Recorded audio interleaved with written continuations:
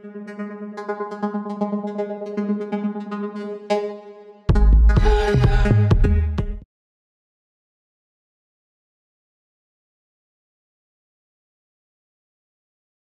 everyone, my name is Octavio Arriaga, and alongside with Matias Valdenegro-Toro, we wrote the paper on supervised difficulty estimation with action scores.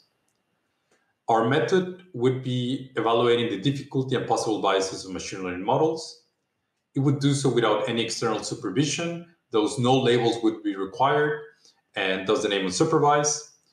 And our method does not necessarily involve the modification of the model. That means that no extra layers, for example, in neural networks, or no extra weights would be required. It's not limited also to supervised learning, and again, it's not limited to images or to neural networks. So possible applications of our method would be the following.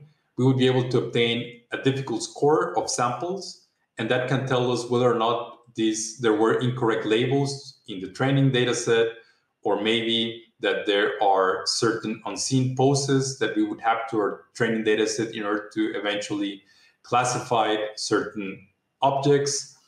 And another application would be to find possible biases. So maybe we find that a class has very similar backgrounds, and thus when a new class comes that has a similar background, it would be misclassified. Again, our method is not necessarily limited to images or to neural networks. So this is just an example of how our method works.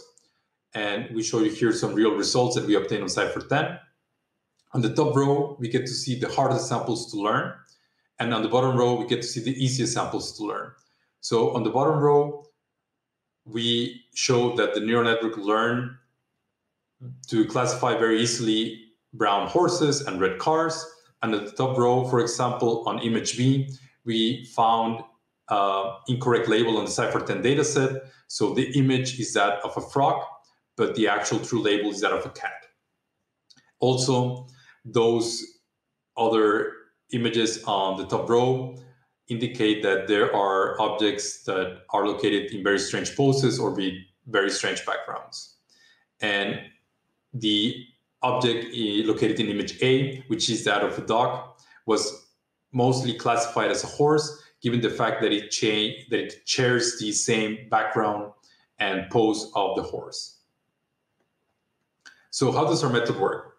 So given a loss function L and a model M with free parameters theta, we define the action of a sample X with labels Y in the following way, in which little n here represents the current epoch, and big N represents the total number of epochs, or total number of optimization steps. So our action really is the accumulated loss over all epochs. So our hypothesis is that the difficulty is proportional to our action value. The name action was chosen given its functional similarity to the action in physics, and that a physical system would follow the path of stationary action. So here on the left side, we get to see the easiest samples to learn, which are those that involves 2 and 6. And on the right side, we get to see the dynamics of that learning procedure, so the action score at every epoch. We get to see that the neural network learned fairly quickly to classify correctly those images. And next, we show you those samples with the highest accumulated action scores. And we get to see that the samples are located in very strange poses, and also that sometimes the true value or the true label does not necessarily indicate the actual image. An interesting aspect that you could find on the right image, in which we show the dynamics of the learning or the action score at every epoch, is that the neural network learned at certain epochs to classify it correctly, but then it eventually forgot that part and misclassified it incorrectly.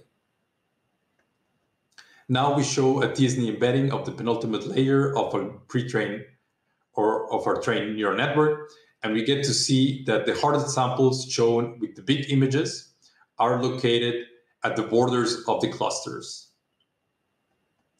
Now we also repeat the same experiments, but with another data set, specifically the fashion MNIST data set, and we get to see that the easiest samples were mostly backs, and that the learning dynamics, again, repeat from the MNIST dataset in which the samples were quickly learned.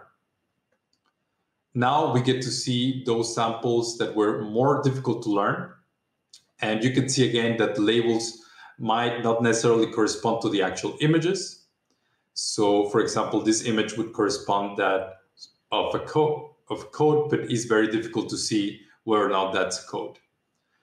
And on the right side, we get to see again the dynamics, and we see and observe similar dynamics as on MNIST, mostly that at some point the neural network seems to have learned to classify it correctly, but then it eventually forgets it. And also you get to see that the neural network is having more difficulty as it's progressing in its number of epochs. We show again the TSD embedding of the penultimate layer, and we get to see shown in the big images the hardest examples that are located between the clusters. So another question that we had was whether or not our method would hold on more complicated tasks. Therefore, we decided to test it on object detectors, which are trained with multiple losses.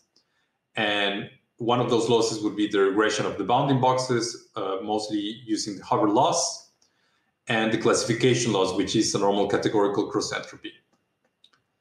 Also, the classification loss is divided between positive and negative, in which positive are those boxes that actually contain a class, and negative, those boxes that are classified as background classes.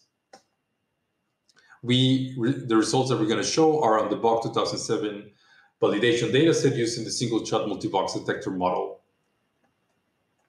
So here we show you those samples that obtain, again, the hardest action scores or the highest action scores located at the top row, and the easy examples located at the bottom row for the localization loss.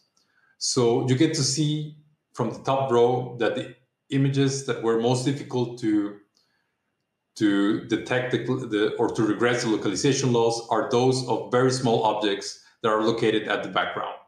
And also on image G, you get to see that are those images that contain a lot of bounding boxes, for example, those of the bottles.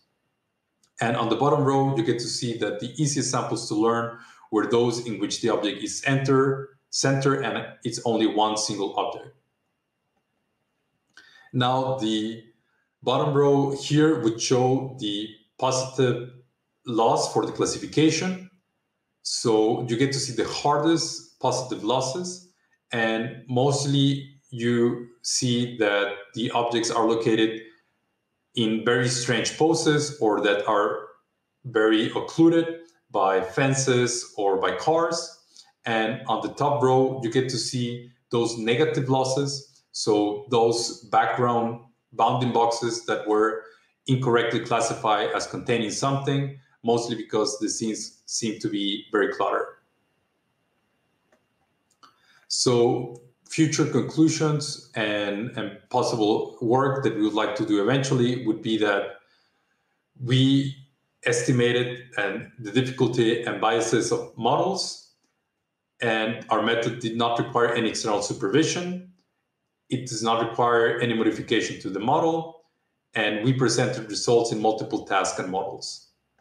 So our future would include that we would like to apply it in an unsupervised setting. So right now we train mostly on supervised methods or tasks, so such as classification or object detection. And also future work would be that we would like to test on multiple tasks, so pose estimation and image segmentation, and we would like to test using different models such as ResNet or DensNet. So thank you very much for listening, and please feel free to ask us directly any question. Thanks.